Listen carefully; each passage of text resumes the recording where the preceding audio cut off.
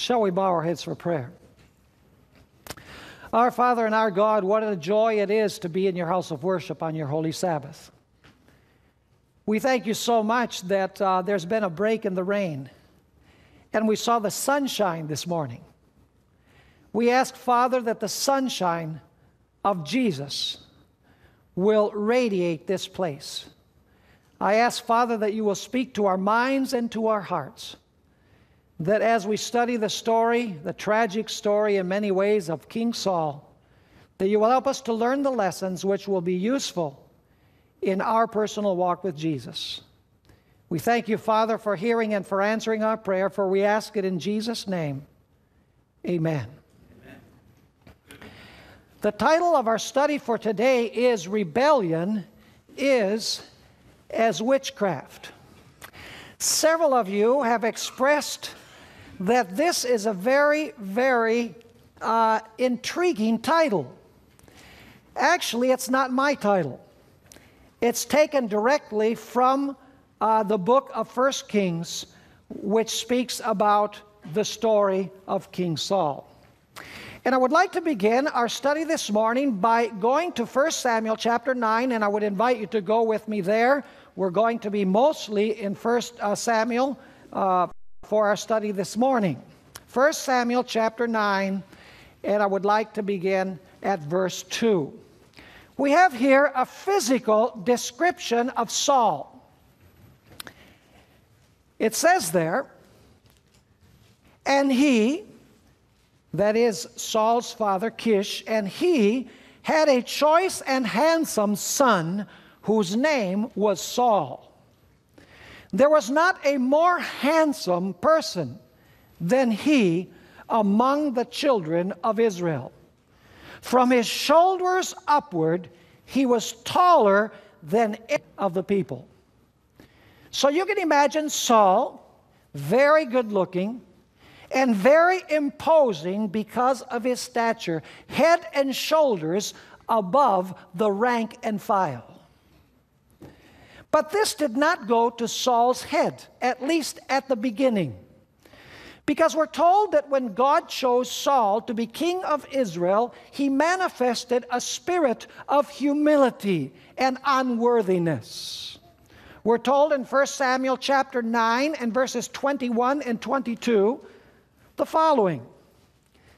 And Saul answered and said, Am I not a Benjaminite, of the smallest of the tribes of Israel, and my family the least of all families of the tribe of Benjamin? Why then do you speak like this to me? Why would God choose me to be the king of Israel? I'm of the most insignificant tribe and the most insignificant family. I'm not qualified to be the king of Israel. So in spite of his imposing appearance and in spite of his good looks, he felt his own unworthiness when he was called to be king of Israel. But in spite of his unworthiness, he accepted the call of God. And we're told in 1 Samuel chapter 10 that when he accepted God's call and he became the king of Israel, he experienced a true conversion experience. In fact, we're told in 1 Samuel chapter 10 and verse 6, and we'll also read verse 9, the following. Then the Spirit of the Lord will come upon you, and you will prophesy with them, and be turned into another man. By the way, that's called conversion. You will become a new person. And then we're told in verse 9, so it was, when he had turned his back to go from Samuel, that God gave him, that is, God gave Saul, another heart. And all those signs came to pass that day. In other words, God made Saul another man. He gave Saul another heart. He gave him a new heart. He experienced a conversion experience. And we're told that Saul was also given the gift of prophecy. Notice 1 Samuel chapter 10 and verse 10, the very next verse. It says, when they came there to the hill there was a group of prophets to meet him. Then the Spirit of God came upon him, that is, upon Saul, and he prophesied among them. Now, when Saul was introduced to the people went wild, mainly because of his physical appearance, head and shoulders above everyone. They didn't realize that what God was looking for was someone who had humility and had a sense of his unworthiness, and someone who had experienced conversion and who had received a new heart, someone who could govern Israel with wisdom. But we're told in 1 Samuel chapter 10, verses 23 and 24, what impressed the people. It says, "So they ran and brought him from there. And when he stood among the people, he was taller than any of the people from his shoulders upward. And Samuel said to all the people," even Samuel was impressed, "Do you see him whom the Lord has chosen, that there is no one like him among all the people?" So all the people shouted and said, "Long live the king!" Impressed about his physical external appearance, and even Samuel was impressed and was caught up in this reason for exalting Saul. Now, it's important to realize that when Saul began to govern, he received a list of written instructions on how to rule in a godly way.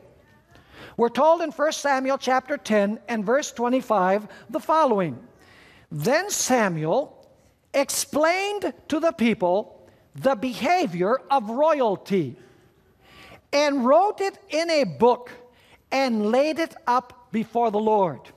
This actually was a copy of the book of Deuteronomy, which has the blessings and the curses of the covenant, which told the king how to behave himself, how to govern wisely. So in other words, Saul had written revelation about how to govern Israel. But Saul not only had written revelation, Saul also had a prophet in his midst. Samuel, we might say, was his personal prophet. He accompanied Saul wherever he went.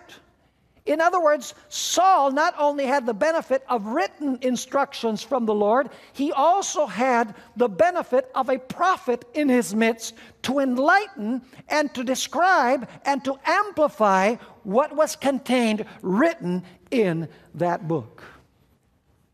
At the beginning of his rulership, Saul manifested a wonderful character, a character of a converted man. In fact, when he was crowned as king, there was a group of rebels that were very unhappy about being king. We're told in 1 Samuel chapter 10 and verses 26 and 27, "And Saul also went home to Gibeah, and valiant men went with him, whose hearts God had touched. But some rebels said, 'How can this man save us?' So they despised him and brought him no presents, but he held his peace." It would have been very easy for Saul to say, "Oh, you don't want to recognize me? I'll take care of you," because he was the king. Basically, he could have done whatever he wished. But he shows moderation and he shows calm. He does not act rashly. And so then Saul goes into his first battle, the battle against the Ammonites. And we're told that he gained a signal victory over them. After he gained the victory, everybody, of course, was pumped up. And so they said to Saul, "You know what we ought to do now? We ought to take all of those rebels who didn't think that you would actually make a good king and you could lead us to victory, and we ought to have all of them killed." And even though Saul later on in his life showed a rashness and a rush to action with thinking, we find that Saul said, and these words are found in chapter 11 and verse 13, "Not a man shall be put to death this day, for today the Lord has accomplished salvation in Israel." Notice that he gives honor and glory to God. Notice that he does not act rashly. He's actually benevolent towards his enemies who might threaten his throne. Now, it's very important to realize that in a contact that Saul had with Samuel, Samuel told Saul that he should meet him at Gilgal. In other words, Samuel said, I'm going to come to Gilgal, I'm going to meet you there, and wait until I arrive to make the sacrifice. I'm going to make the sacrifice when I arrive. 1 Samuel chapter 10 and verse 8 has that. Samuel says, you shall go down before me to Gilgal, and surely I will come down to you to offer burnt offerings and make sacrifices of peace offerings. 7 days you shall wait till I come to you and show you what you should do. In other words, the prophet is saying, don't make the sacrifices until I arrive. This is the word of the Lord. This is the command of the Lord. And suddenly, we begin to detect a serious flaw in the character of Saul. He had a problem strictly obeying the commands and the word of God. Now, it happened like this. The Philistines had come against Israel. They had 30,000 chariots and 6,000 horsemen, plus all of the people in their army. We're told in chapter 13, verses 5 through 7, that the enemies were like the sand of the sea. And of course, Israel was filled with fear. And so many of the soldiers that Saul had started to desert. There were actually 3,000 of them originally. And there were only 600 left. And Saul said, all of my armies are going to leave, and the Philistines are going to be able to defeat us. And so I need to be assured of God's blessing. And so contrary to the explicit command of God, we find that Saul decided that he could wait for Samuel no longer. And we're told that he decided to offer the sacrifices upon the altar.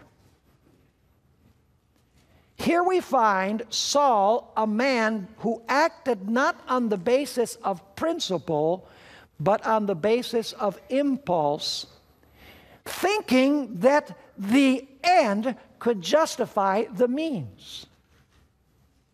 A man who had a lack of faith in God's word, because God had said through Samuel, I'm coming, we will offer the sacrifices, God will be with Israel. But he disobeyed the explicit command of God. He acted by impulse, not by faith in God's word. And right after he offered the sacrifices, Samuel appeared. And Samuel said to him, what is this that you have done? In fact, let's read it in 1 Samuel chapter 13, beginning with verse 11. It says, and Samuel said, what have you done? And Saul said, notice, he's saying the circumstances demanded that I disobey the word of God. The situation demanded that I change God's plan and that I go to plan B. And Saul said, when I saw that the people were scattered from me, and that you did not come within the days appointed, and that the Philistines gathered together at Michmash, then I said, the Philistines will not now come down on me at Gilgal, and I have not made supplication to the Lord. Therefore I felt compelled and offered a burnt offering. In other words, the circumstances demanded that I disobey the explicit command of God. And now notice, and Samuel said to Saul, you have done foolishly. You have not kept the commandment of the Lord your God. In other words, you have disobeyed God's word, which he commanded you. For now the Lord would have established your kingdom over Israel forever. But now your kingdom shall not continue. The Lord has sought for himself a man after his own heart. And the Lord has commanded him to be commander over his people, because you have not kept what the Lord commanded you. You see, Saul was not the type of person who said, God commands us to do things this way, and I'm going to do it this way no matter what the circumstances. I am simply going to do what God says and let the chips fall where they may. He felt that it was necessary sometimes to violate God's word because the situation demanded it. We might say that he was a situation ethicist. In other words, a type of Robin Hood ethics, where you steal from the rich and give to the poor. I know God says that you're not supposed to steal, but as long as you give to the poor, it's okay. And that's the way that Saul looked at things. That was the first step downward on the slippery slope to perdition for Saul. We notice this defect in his character, that he does not live by every word that proceeds out of the mouth of God. He takes circumstances and allows the circumstances to dictate what he should do and what he should not do. Then we go to chapter 14. We find another step down the slippery slope.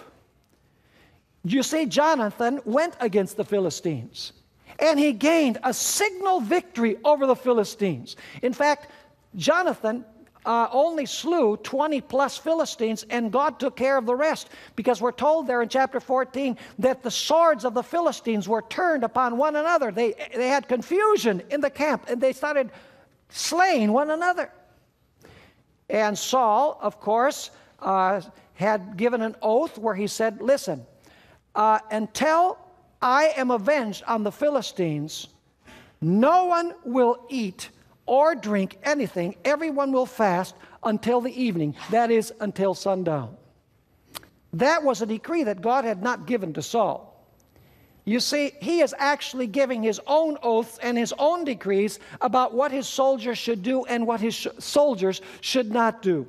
And so it happens that the soldiers that Saul had, and whom had been commanded by Jonathan, went into a wooded area, and they were famished because they'd been in battle. And suddenly in the woods they find this area where there's honey oozing from a tree or oozing from somewhere, a honeycomb. And of course they know the oath that Saul has given. And that is that no one is to taste anything or drink anything until the sun sets, until the evening. And so even though all of the soldiers were worn out, they obeyed the command of King Saul, the unreasonable command of King Saul. But you see, Jonathan had not heard about this command or about this oath. And so Jonathan saw one honeycomb, and he stuck his staff in the honeycomb, and he took his finger and he licked the honey. And we're told in Scripture that the eyes of Jonathan were brightened as a result of the honey. In other words, his strength was refurbished. And then they told him, by the way, do you know that Saul, your father, has said that nobody is to taste anything until sundown on pain of death? And Jonathan said, I didn't know that he had given that oath, or he had said that. He says, besides that, that's an unreasonable decree, because all of these soldiers are fighting hard. Why should they fast? Why should they not be able to drink? In other words, it was an unreasonable decree that Saul had given. Well, Saul then says, let's go finish off the Philistines. And there's a priest in the midst, of course, and so the priest says, I think we should consult the Lord before we go and finish off the Philistines. Most of the work has been done, but we should go perhaps and finish off the rest. And so the priest says, let's inquire of the Lord to see if this is his will. And we're told in the story there in chapter 14 that Saul was not answered by God. In other words, God gave him no answer. What God was saying is, I'm very distressed and disturbed by the fact that you gave this oath and this decree that your troops could not eat or drink anything. That is not my command. That's your word. That's your command. You should have allowed them to drink. And so Saul takes the silence of God as a sign that God is disturbed because somebody has sinned against his oath. And so, to make a long story short, it's discovered that Jonathan has eaten a little bit of honey there in the woods. And so Saul tells Jonathan, this very day, you're going to die because you violated my oath. We start detecting in Saul a very interesting defect. He goes not by the word of God, but when he gives a word, he expects everybody to do what he says on pain of death. And if it hadn't been for the fact that the soldiers and the people stood up for Jonathan, we find this in 1 Samuel chapter 14 and verse 45. It says, but the people said to Saul, shall Jonathan die who has accomplished this great deliverance in Israel? Certainly not. As the Lord lives, not one hair of his head shall fall to the ground, for he has worked with God this day. So the people rescued Jonathan, and he did not die. We begin to detect that Saul is becoming a bit unreasonable. He with impunity violates the word of God. He imposes his own word or his own oaths on pain of death. But these were only the first steps in the road to perdition. We find in 1 Samuel chapter 15 that Saul goes against the Amalekites. And God gives some specific instructions as to what to do with the Amalekites. In chapter 15, in verses 1 through 3 of 1 Samuel, we find these words. Samuel also said to Saul, "The Lord sent me to anoint you king over his people, over Israel. Now therefore, hear the voice of the words of the Lord." Notice it's very clear. Heed the voice of the words of the Lord. Thus says the Lord of hosts. Is this the will of God that's being expressed clearly? Absolutely. I will punish Amalek for what he did to Israel, how he ambushed him on the way when he came up from Egypt. Now go and attack Amalek and utterly destroy all that they have and do not spare them. What does the word all mean? It means just that, all. But kill both man and woman, infant and nursing child, ox and sheep, camel and donkey. He even gives a list of animals which are supposed to be slain.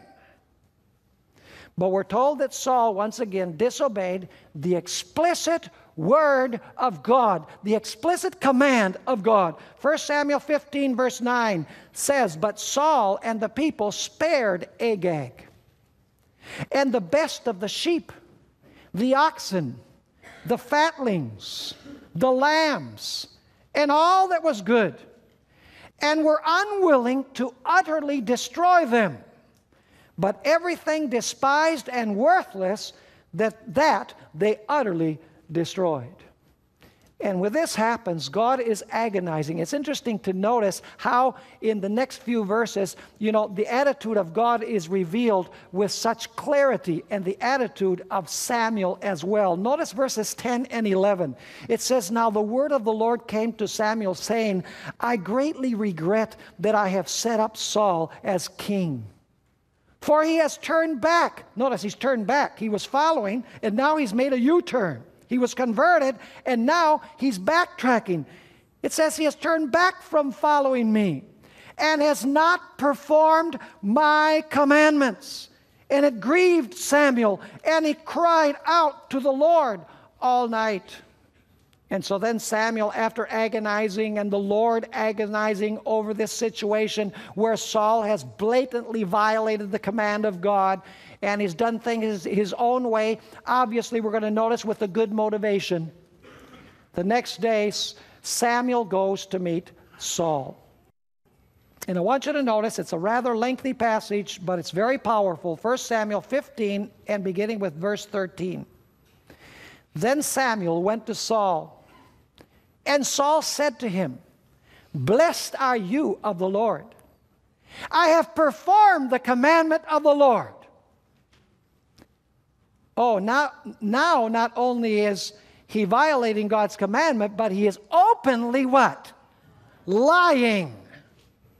But Samuel said, "What then is this bleating of the sheep in my ears, and the lowing of the ox which I hear?" And Saul said, "They have brought them from the Amalekites." Notice, they have brought them from the Amalekites. Another flaw. He didn't take responsibility for his own actions. So they have brought them from the Amalekites. For the people have brought them from the Amalekites. For the people spared the best of the sheep and the oxen. And now notice, there was a good motivation, Samuel, to sacrifice to the Lord your God. So I had a sincere motivation in disobeying what God said. By the way, this is called rationalization.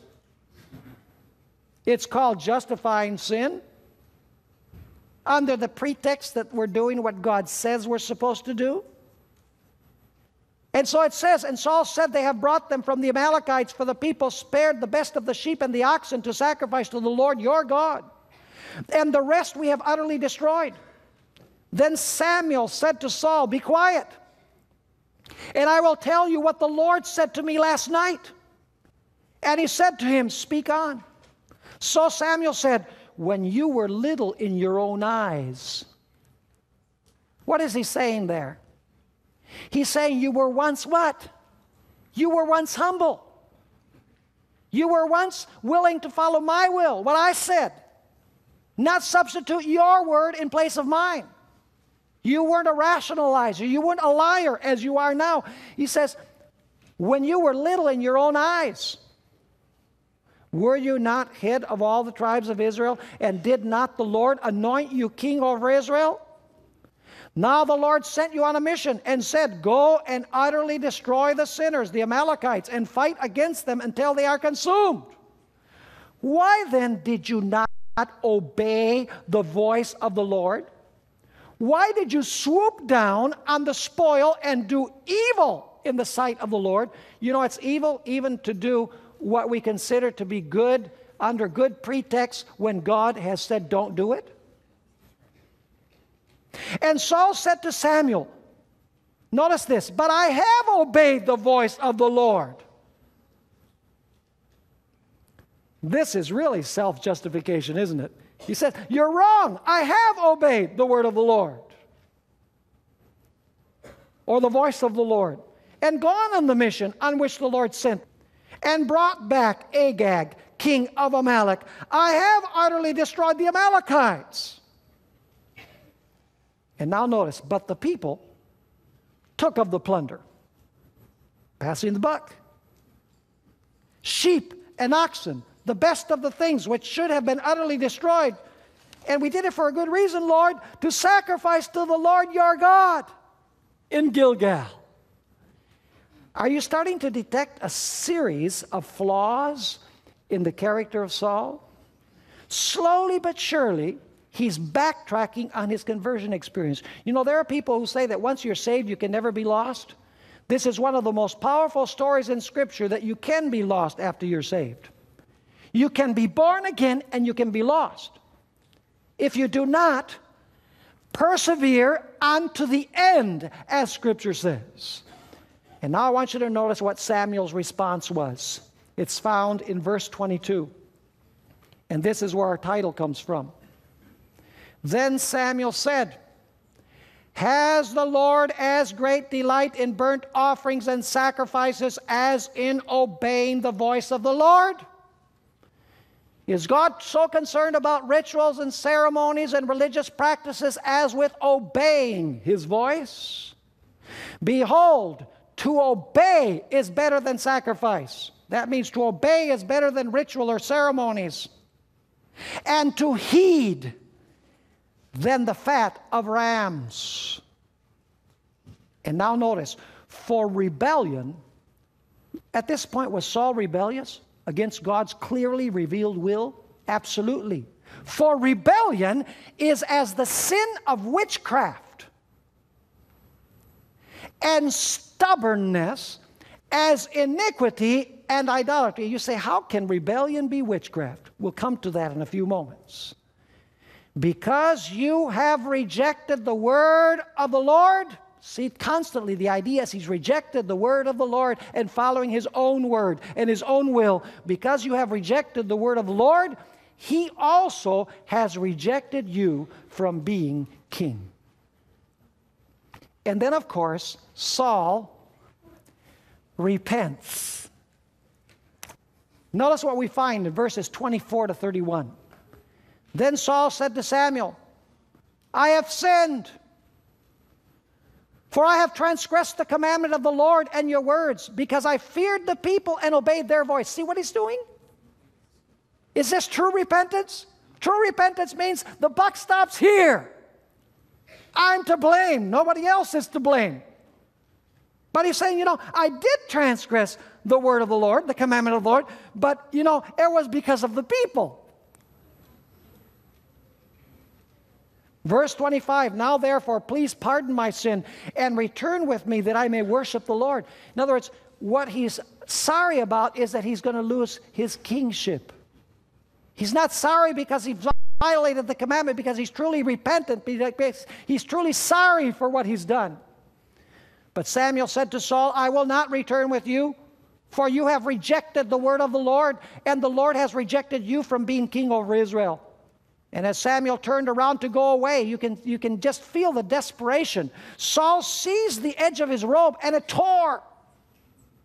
So Samuel said to him, the Lord has torn the kingdom of Israel from you today, and has given it to a neighbor of yours who is better than you. And also the strength of Israel will not lie nor relent, for he is not a man that he should relent. Then he said, I have sinned. Yet honor me now, please, before the elders of my people and before Israel, and return with me that I may worship the Lord your God. So Samuel turned back after Saul, and Saul worshiped the Lord. This was false repentance. It was like the repentance of Judas, who went and threw the money when he saw that his plan had backfired. In other words, it was repentance over the consequences of sin and not over sin itself. And God was already at this point choosing the successor of Saul. In fact, in 1 Samuel chapter 16 and verse 7, God says something very interesting to Samuel. Because Samuel had been impressed with the physical stature of Saul. And so notice chapter 16 and verse 7, but the Lord said to Samuel, do not look at his appearance or at the height of his stature, because I have refused him. In other words, don't do like you did with Saul. For the Lord does not see as man sees. For man looks at the outward appearance, but the Lord looks at the heart. And then comes the most tragic part of the story of Saul. This rationalizer, this liar, this individual who blames others, this individual who has the tendency of constantly going against the express will of God, this individual who substitutes his word and commands on pain of death instead of what God has commanded. We're told that as a result, an evil spirit started tormenting Saul. Do you remember that rebellion is as what? Witchcraft. When you fail to listen to the word of God, you will end up listening to the word of another spirit. That's right. When you cease to be under the control of God and you rebel against God, another spirit will come to control you. That's right. Someone in the world of the occult whose name is Satan.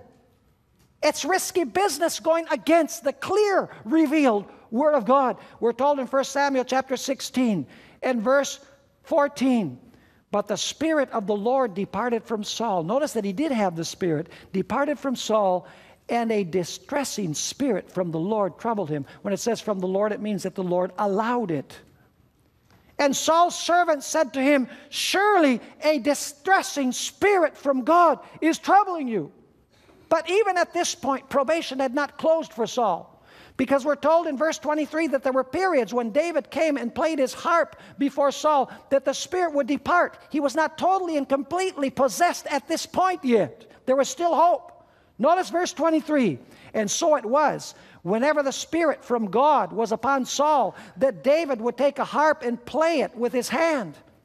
Then Saul would become refreshed and well, and the distressing spirit would depart from him. You see, his destiny hung in the balance. He could yet return to the condition he was in at the moment of his conversion. The spirit was tormenting him, but the spirit had not possessed him. But then David fights Goliath and gains the signal victory over Goliath. And the women of Israel begin singing the glories of David.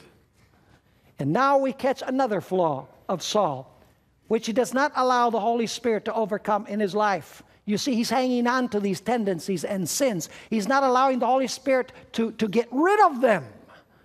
In fact, we're told there, so the women sang as they danced. Did I give you the reference? The reference is 1 Samuel 18, 7 through 9. So the women sang as they danced and said, Saul has slain his thousands and David his 10,000s. Then Saul was very angry. Oh, now he starts having a spirit of jealousy and anger. And he's looking over his shoulder. Then Saul was very angry, and the saying displeased him. And he said, they have ascribed to David 10,000s, and to me they have ascribed only thousands. Now what more can he have but the kingdom? So Saul eyed David from that day forward. He had no peace from that day forward, because he was always looking over his shoulder, thinking that David was going to take his place. And then, instead of allowing the Holy Spirit to subdue this tendency in his life, he allows jealousy to become rage, and he begins his onslaught on David. In fact, we're told in 1 Samuel chapter 18, verses 10 and 11, that Saul tried to kill David. Anger is now manifesting itself in an evil action, because that's why the Bible says that he who is angry with his brother has already committed murder in his heart. It says there, and it happened on the next day that the distressing spirit from God came upon Saul, and he prophesied inside the house. So David played music with his hand, as at other times. But now notice, the music is not going to cast out this evil spirit who is tormenting. It says, so David played music with his hand, as at other times. But there was a spear in Saul's hand, and Saul cast the spear, for he said, I will pin David to the wall. But David escaped his presence twice. And then, of course, Saul uses other means to try and get rid of David. He sends him on a dangerous mission among the Philistines with the hope that he'll get killed. That's 1 Samuel 18, verse 17. Then he gives David his daughter in marriage so that he has closer access to David. And then, of course, we have the story in 1 Samuel chapter 19, verses 5 and 6, where Saul tries to pin David to the wall a second time. We're told in verses 9 and 10, regarding this event, when he wanted to hurl his spear, or actually hurled his spear at David, it says, now the distressing spirit from the Lord came upon Saul, and he sat in his house with his spear in his hand. And David was playing music with his hand. Then Saul sought to pin David to the wall with the spear, but he slipped away from Saul's presence, and he drove the spear into the wall. So David fled and escaped that night. And then, of course, you see the horrendous character of Saul, and how far south, so to speak, Saul has gone with the experience that happened in the city of Nob. I mean, Saul had the high priest killed. He had 85 of the priests killed. He had every man, woman, and child slain, and he razed the city to the ground simply because he suspected that the high priest was sympathizing with David, his enemy. And so in the next chapters of 1 Samuel, you find David being persecuted by Saul relentlessly like a wild beast. And then you come to the tragic end of Saul's life. Isn't this a sad story? I mean, it's so sad. You know, I shed a tear or two last night when I was sitting and finalizing what I was going to share with the congregation this morning. Someone who had such a brilliant start, but because of serious flaws in his character, which he did not allow the Holy Spirit to overcome and to conquer in his life, he went down the slippery slope to destruction and perdition. So now comes the final chapter of Saul's life. Do you remember rebellion is as what? Is as witchcraft. Now Saul is going to live the words of Samuel. In 1 Samuel chapter 28, we find Saul going to contact a witch. Rebellion is as witchcraft.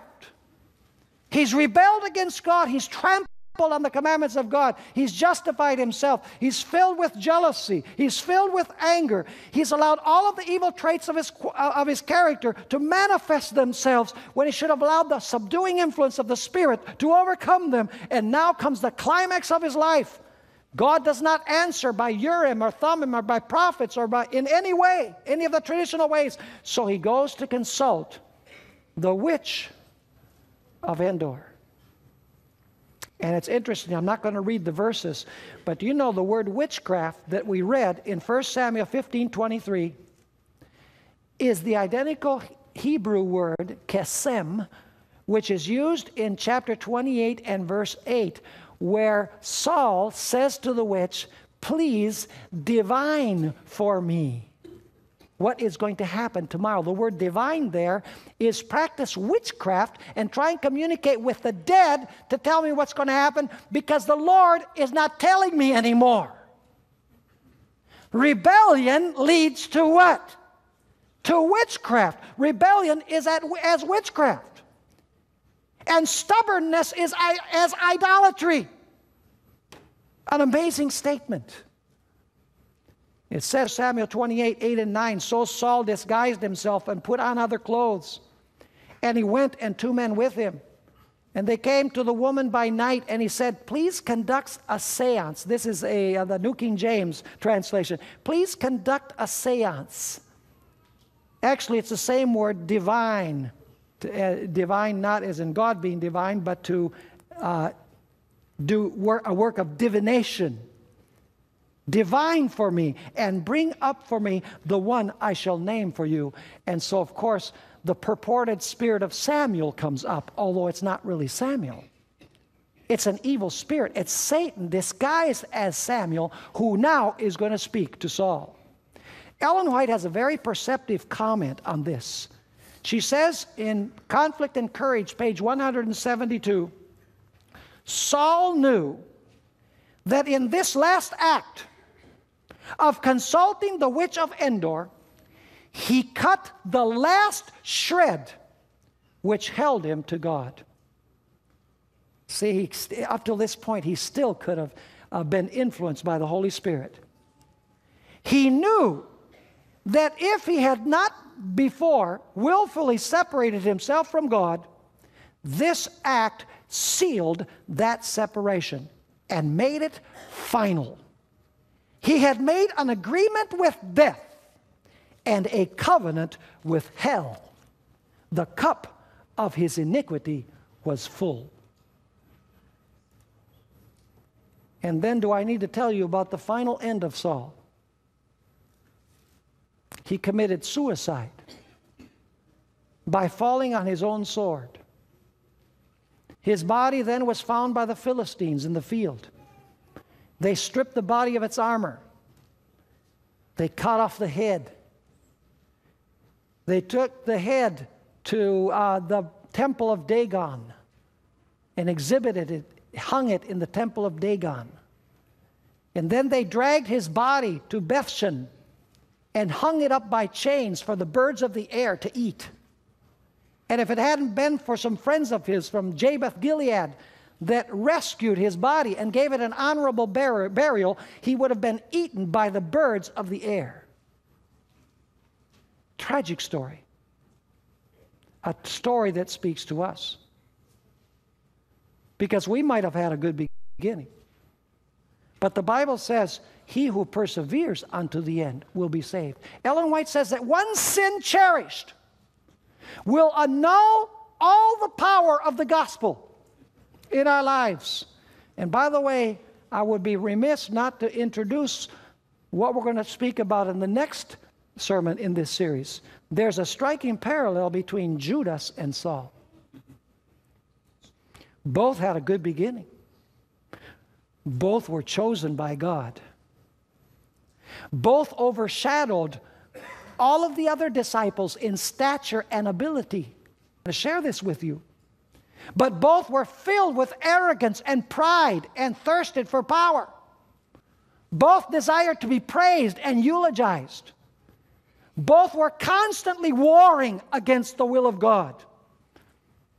In both, the devil entered their hearts.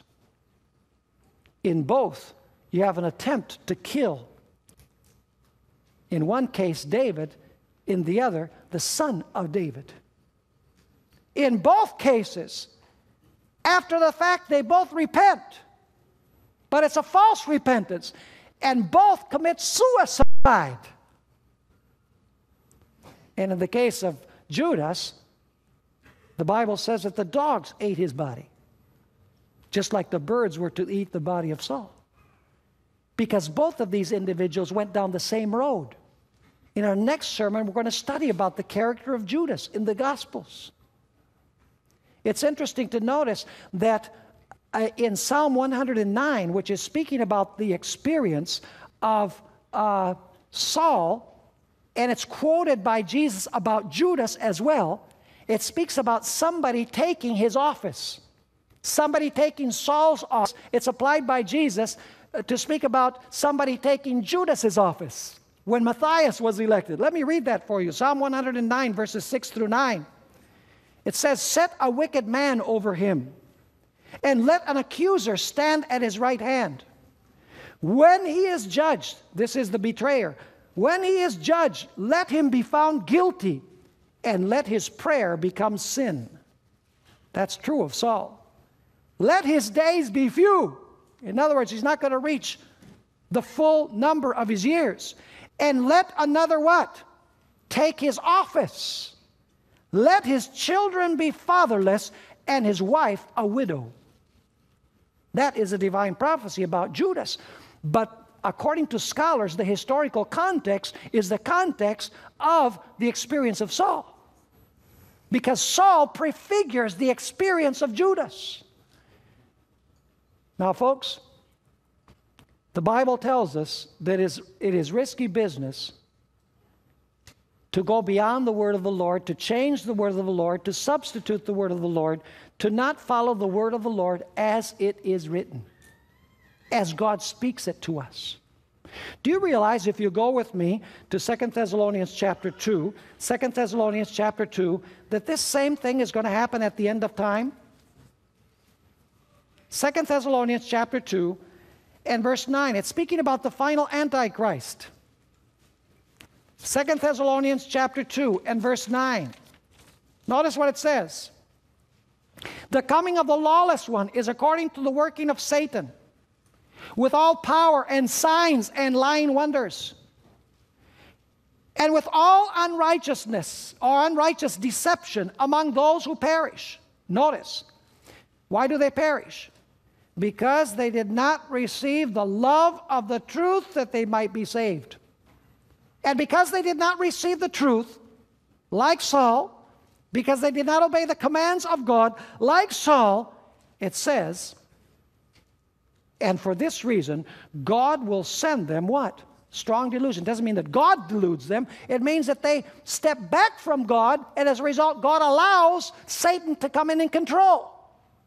Just like Saul. It says, "And for this reason, God will send them strong delusion, that they should believe the lie, that they all may be condemned who did not believe the truth, but had pleasure in unrighteousness." So at the end of time, we're told that those who do not receive the love of the truth, eventually God will step back and a strong delusion will overtake them, just like with the case of Saul. That's the reason why in Revelation chapter 18, if you go with me there, Revelation chapter 18, speaking about Babylon. By the way, Babylon is apostate Christianity. You're aware of that, right? Babylon is apostate Christianity. Those who trample upon the Sabbath of the Lord, even though God says the seventh day is the Sabbath of the Lord your God. At the end of time, there are going to be many who are going to say, we're going to substitute our word instead of the word of God, and they trample on the direct command of God. Notice what happens as a result. Revelation chapter 18 and verse 2. "And he cried mightily with a loud voice, saying, Babylon the great is fallen, and has become a dwelling place for" what? "Demons, a prison for every foul spirit, and a cage for every unclean and hated bird." That's quite a description of Babylon. Because she has rejected the truth of God. She is filled with what? With demons, according to this. In other words, he who does not allow his life to be under the control of God will inevitably be under the control of another spirit. Allow me to read you a couple of statements in closing. Great Controversy, page 36. Every ray of light rejected, every warning despised or unheeded, every passion indulged, every transgression of the law of God is a seed sown which yields its unfailing harvest. The Spirit of God, persistently resisted, is at last withdrawn from the sinner. And then there is left no power to control the evil passions of the soul, and no protection from the malice and enmity of Satan. It's a powerful statement. That's why the Bible says if you hear his voice, do not harden your heart today if you hear his voice. In another statement, Ellen White speaks about the unpardonable sin. You know, some people wonder, what is the unpardonable sin? The unpardonable sin was when Saul reached the point of consulting the witch of Endor. At that point, it was unpardonable. Up to that point, he went down, down, down, hardened. But when he went and consulted the witch, rebellion and witchcraft blended together. The unpardonable sin is simply the culmination of a series of disobediences to the will of God. Ellen White says the same law obtains in the spiritual as in the natural world. He who abides in darkness will at last lose the power of vision. That's true. That's physically true. He who abides in darkness will at last lose the power of vision. He is shut in by a deeper than midnight blackness, and to him the brightest noontide can bring no light. He walketh in darkness, and knoweth not whither he goeth, because that darkness hath blinded his eyes. Through persistently cherishing evil, willfully disregarding the pleadings of divine love, the sinner loses the love for good, the desire for God, the very capacity to receive the light of heaven. The invitation of mercy is still full of love. The light is shining as brightly as when it first dawned upon his soul. But the voice falls on deaf ears, the light on blinded eyes. No soul is ever finally deserted of God, given up to his own ways, so long as there is any hope of his salvation. Man turns from God, not God from him. Our Heavenly Father follows us with appeals and warnings and assurances of compassion until further opportunities and privileges would be wholly in vain. The responsibility rests with the sinner. By resisting the Spirit of God today, he prepares the way for a second resistance of light when it comes with mightier power. Thus he passes on from one stage of resistance to another, until at last the light will fail to impress, and he will cease to respond in any measure to the Spirit of God. Then, even the light that is in thee has become darkness. The very truth we do know has become so perverted as to increase the blindness of the soul. Sobering words. It's kind of like an alarm clock. What happens if you sleep through an alarm clock enough times? The time comes when the alarm clock sounds and you can't hear it. You see, the voice of God is like an alarm clock. It says, wake up, give me your sins. Allow your spirit to come in and subdue the passions of your life, the defects of your character. Allow me to come in and rectify it. Unfortunately, many times people say, well, you know, I can do this one time and I'll overcome it later. Reminds me of the story of Gulliver. You remember Gulliver's Travels? When he went into the land of the little small people in stature, and they started tying him up with threads. You remember that? And, you know, Gulliver says, thread. I can break thread. But what happens if you have enough threads around you? The thread becomes rope, because a rope is composed of a bunch of threads. And so what happens is we're tied, according to the Bible, with the cords of our own sins. And there is no escape. And that's what the Lord wants to prevent from happening in our lives. Are we listening to the voice of God? Are we obeying every known duty? The voice of mercy and compassion is open before us today. All we have to do is hear His voice and walk out in faith in the path that He has established for us. Folks, I pray to God that none of us will go down the road of Saul. Tragic story. A life that began with true conversion, a new heart, the Spirit in the life. But because he did not allow the Spirit to come in to subdue the cherished sins in his life, they overtook his life and eventually destroyed him.